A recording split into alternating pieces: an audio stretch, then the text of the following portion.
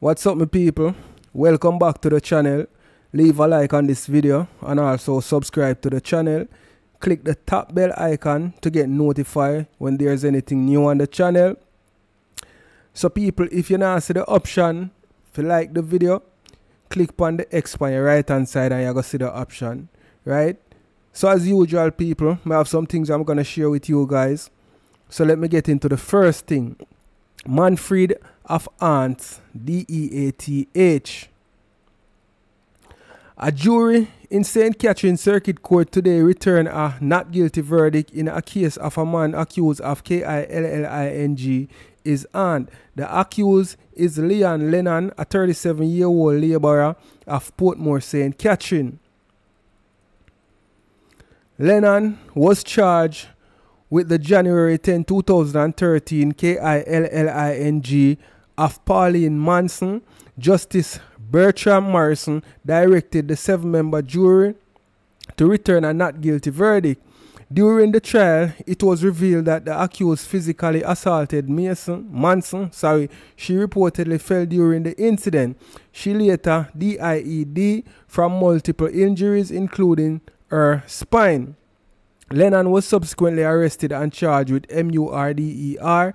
He made numerous court appearances and maintained his innocence throughout. He was represented by attorney at law Tamika Harris. So people, this look like a some look of family fiction and a physical altercation go on, and somehow this lady fall and end up lose her LIFE, right? So the judge direct the jury to return a not guilty verdict. Look like the judge look into the case and see say boy, accident or whatever, and just direct the jury to return it. So people, when it come to cuss and fight and them something there, walk away from an argument before it escalate too far, right? So we are going to move on to our next article where we see them a say a next student got beaten up for step on a student's shoes again, people. And this time is a female student that got beaten. So let me share the article. Another student beaten after allegedly stepping on a schoolmate's shoes. The St. Anne police says it's investigating the beating of a female student by 6 others at the Steer Academy on Monday after she allegedly stepped on the shoes of one of her schoolmates. Commanding officer for the St. Anne Police Division, Senior Superintendent Dwight Powell, gave details on the incident. On Monday, October 2nd, 2023, about 2:30 p.m., a grade 7 13-year-old female student of the Steertown Academy was physically assaulted by 6 other female students on the school compound. The information that we have suggests that sometime about 8 o'clock the said morning, the victim allegedly stepped on the shoe of one of the persons that assaulted her. The person that assaulted her indicated that she would deal with her case after school concluded. On the conclusion of class, around 2:30 p.m., she was set upon by 6 students of the said school who physically assaulted her. SSP Powell said the student was beaten until she became unconscious. She was subsequently treated at the St. Anne's Bay Regional Hospital. The commanding officer says he will be working with the school to resolve the matter. The police were informed of this incident and immediately commenced investigation. We will be collaborating with the school with a view to see how best we can treat this matter in an appropriate way. So we'll be appealing to the students that are involved to make themselves available for the investigation to continue. So people may know the audio is kind of low, so kind of turn up your device a little to hear him clearly. So let me read the rest. This incident follows a similar one last week in which a 14-year-old male student at the B.B. Coke High School in St. Elizabeth was beaten by a grade 11 male student. The 8th grader, Jaim Coleman, allegedly stepped on the 11th grader's clocks. So people, me sure say I know the first time That's something that happen in the school them. I just highlight that one, the highlight, and it open my eyes to other things like this what go on in a school. You see me, I say the youth them where I go to school nowadays, me I tell you them I pay a big man and big woman I go to school. You see me? So let me know what you guys think in the comment section. So we are going to move on to the next thing, you know, my people. Mother leans on faith after daughter is GUN down. Louise Pumbles Newland waited on her daughter Anique Walters to return to their Benbow Street home with a Sunday on Sunday night, something they usually enjoy each weekend. But minutes after 11 p.m., Newland received a call which eventually led to every mother's worst nightmare. The person say I should call my daughter's phone because she heard that the car that she was in got SH0T up. I called my daughter's phone, but I did not get her. But when I call again, someone answer it and say I must come by the hospital. When I go to the hospital, I see the doctor bring her earrings to me, and I ask if she is DEAD, and he said yes, Newland said. According to police reports, Walters, 32, and an unidentified male companion drove up in a black motor car on Orange Street in the vicinity of Orangeville, Kingston, when they were pounced upon by armed men who fired at them, hitting Walters in the upper part of her body. The man was SH0T in his leg. As she sat in her yard, Newland, who is the People's National Party candidate for the Admiral Town Division in Kingston and St. Andrew Municipal Corporation, said Walters was a very, very nice person. She was very loving and she was more than a daughter to me. She was my best friend and my everything. I got 3 children and now 2 of them gone left me, she said. Newland said she last spoke to Walters about 7 p.m. to ask if she was getting her Sunday. I asked if she want to use my car and she said no because she has a car already. I asked her if she wanted me to come and she said no, she is going to buy it and bring it back. And that was the last time I heard from her, she said. Walters, who was employed as a security supervisor, is among 4 women who were KILL in a 12-hour span within the corporate area and St. Catherine. As she sat weeping among a group of supporters, Newland said she is relying on her faith to keep her strong. Everybody have a day, and your day will come. The spot that them leave me in is only God alone going to help me out. But by the help of God, I am going to make it for her daughter and my only remaining child. They will bring strength to me. As a candidate, every time someone loses their loved ones, I would be here offering comfort, but I never know it was coming at my door, she said. Member of Parliament for St. Andrew South Eastern, Julian Robinson, who was among the supporters at Newland's yard, described the attack on the woman as bloody. Crime is becoming closer and closer as Pumbles is a very beloved colleague of ours. We don't know the circumstances surrounding the murder, but it is just really tragic for any parent to lose their child in that way. It has been a very bloody 12 hours, Robinson said. Head of the Kingston Central Police Division, Superintendent Beresford Williams, said a suspect is currently in custody in relation to the incident. The person was taken into custody following information arising from the description of vehicle said to have been involved in the shooting. He was reportedly seen in that vehicle driving in a manner that would arouse the suspicion of the police. Okay, so them have one person in custody right now, my people, and Jano, RIP to this female. It look like say she at the wrong place at the wrong time. You see me? Jaja. So let me know what you guys think in the comment section, and people, like up the video for me, please.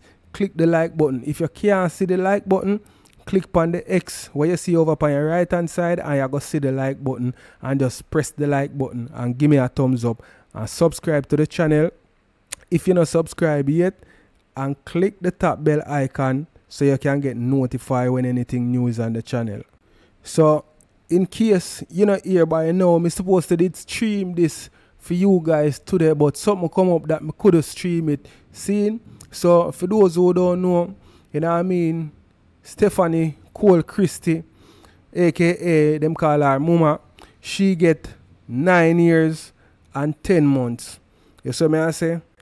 So because me did for stream and me never get for stream, me are gonna update on that. You see me? So moving right along, people, Trelawney man SH0T DEAD at shop. The Trelawney police have commenced a probe into the MURDER of a man who was reportedly GUN down in his community by unknown assailants at a business establishment on Tuesday morning. The deceased has been identified as 31-year-old Obrien Scarlett, also called Gavin, a laborer of Carib Road address in the parish. Reports are that about 8:05 a.m., Scarlett was sitting at the front of a shop in the community when he was pounced upon by a group of GUN men who opened fire, hitting him all over his body. Scarlett was taken to hospital where he was pronounced. His DEATH brings the MURDER tally in the parish to 12 since the start of the year. So RIP to this man. Condolences to his family. Me don't know him involved in it because them say it's a group of man come for him. So it look like maybe he mix up in a something. You see it? So people, let me know what you guys think in the comment section. So me I go and look at update like on the woman that was KILL. Right, she and her daughter. So is our picture this me are showing right now, right? Mother and daughter, GUN down. Sophia Drummond and Dominique Duhaney were described by their neighbor as a peas in a pod. Not only did they share a tight mother-daughter bond, but they were hardly seen without each other. The women who were last seen by their neighbors on Sunday were said to be in high spirits. One neighbor even recalled hearing their van being driven out of their driveway early yesterday morning. Drummond and Duhaney unfortunately will never return to the comfort of their home on Carlisle, close in Manly Meadows, Kingston, as they were cut down in a hail of BULLETS outside the gates of the National Solid Waste Management Authority, Spanish Town Road facility. The mother lived here for decades and she is always seen with her little daughter who is probably about 20 years old. I think she may have another daughter, but they usually stay to themselves and can be seen going out and coming in. We see them on Sunday and they seem happy, a woman told the news team. Head of the St. Andrew Police Division, Senior Superintendent Kirk Ricketts, said the lawmen are trying to ascertain a motive for the gruesome KILLING and are seeking the public's assistance.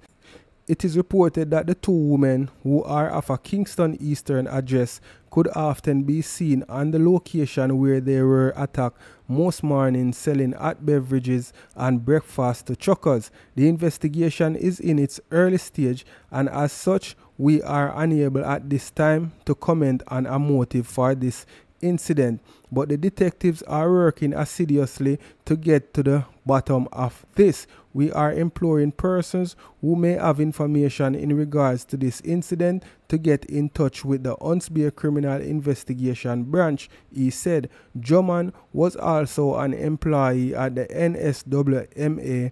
Natalie Nita Garvey, the opposition spokesperson on local government and sports, expressed dismay and condemnation regarding the heinous MURDER of the two women.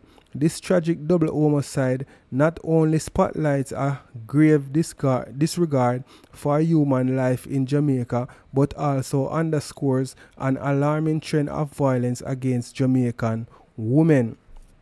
And them say how much woman get cut down in a 12-hour couple. Well, you see me I say? So this is alarming, people. It's alarming. You know what I mean? So RIP and condolences. So people, we are going to move on. I'm going to give you an update on the Beachy Stout trial, right? Beachy Stout gave me GUN and phones to throw away witness testify at MURDER trial. A former employee of Portland businessman Everton Beachy Stout McDonald this morning testified that he was instructed by his ex-boss to get rid of an illegal gun and to destroy 6 cell phones shortly after the MURDER of the businessman's wife.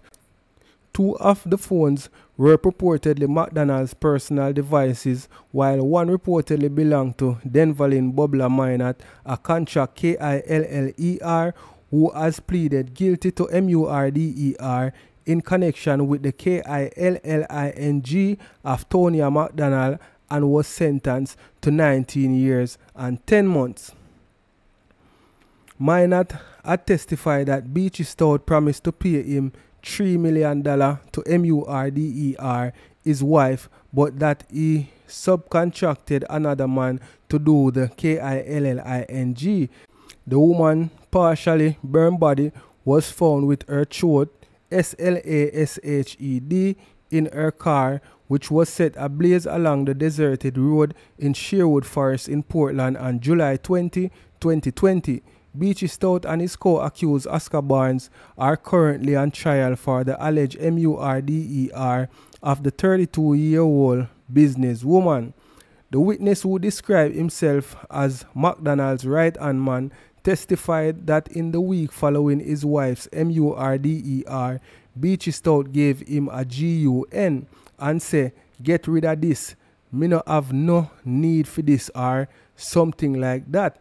The witness recalled McDonald saying, asked what he did. The witness replied, "I put it in my knapsack and say, when me fi throw it," and him say, "Throw it over sea."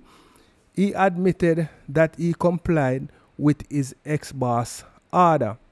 The witness also gave details about the phones that he destroyed following Tonia's MURDER.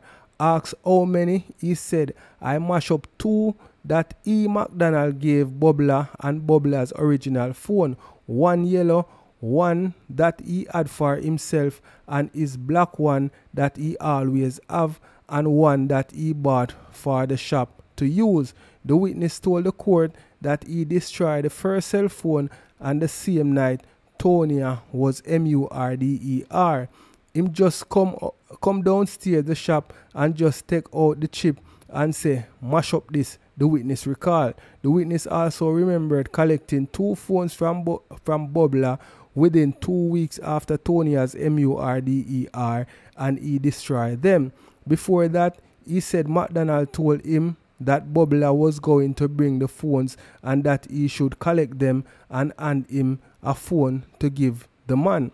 According to him, when he collected the first phone and gave it to McDonald, he took out the chip and broke it and instructed him to destroy the phone.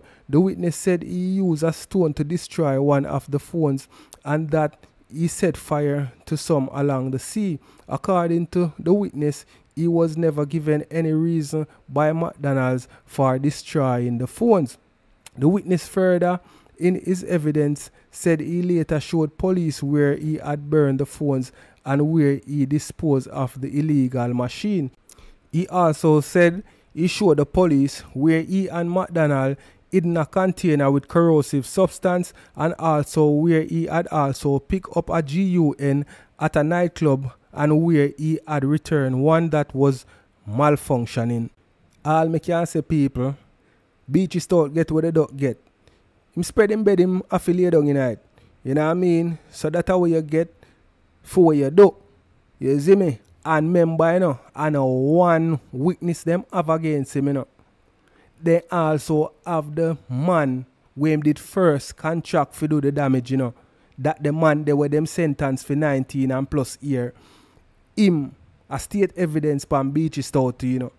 So it not pretty for him. And the one who named Oscar Barnes, as for him, me no know what go on for him. But he married on something. So if him can prove him innocence, him good to go. But I'll know me not hear none of the witnesses them say anything about him. So maybe a beachy stout I go sink him, and me not think beachy stout I go sink him. So make we see what go on, people. So there was a robbery, me people. See? And them take 2 mil. Security guard SH0T rob of $2 million. More than 2 million, them say, yeah. So let me get into it, my people. A security guard transporting money was robbed, SH0T, and injured by a GUN man at the intersection of Fustic Road and Lower Bevan Avenue in Montego Bay, St. James on Tuesday morning. The 54-year-old guard, who is from the parish, has since been admitted to hospital, the police have reported. Reports reaching our news team are that around 9 a.m. the guard was en route to Scotiabank from a wholesale with cash lodgement amounting to more than 2.5 mil. Police said the security guard was approached by a man armed with a GUN who SH0T the guard in the right side of his neck and stole the money before escaping on foot in the area. Residents assisted the guard to the hospital where he was admitted in serious but stable condition, the police said. So people, one security guard, a transport more than 2.5 mil. Come on, man. We see them something here happening in St. James over and over again. And we see it happen nationwide over and over again. Just the other day, them can up 5 person and take 2 big crocus bag of money. See? And them a make one security guard transport over 2.5 mil. No, man. Them persons, yeah, where do them thing, yeah, are cheap, you know. You can't make one security, and them a rob the brings them so hard, and you make one security guard. Thank the Almighty, say the security still alive. Thank to the Almighty. Over 2.5 mil the man a transport, and a him alone. Yo, them need to stop them thing. And me can bet you say I want Chinese. Me can bet you say I want Chinese supermarket. Him a transport the money them from. Them Chinese, yeah, them cheap, you know, people. Come on, you can't ramp with people life like that, Virgin. You can't ramp with people life like that, Star. So people, a update on Philip Palwell daughter and girlfriend. So them say them a make some strides. The police them say them a make some strides in the investigation, and you know what I mean, them no want to talk about it too much. You see it, so wanna stick around and stay tuned and make sure so you subscribe. So as soon as there's an update on that, me I go make you know. You see me? So like people and subscribe to the channel and click the top bell icon to get notified when there's anything new on the channel. So bless upon yourself and thanks for watching.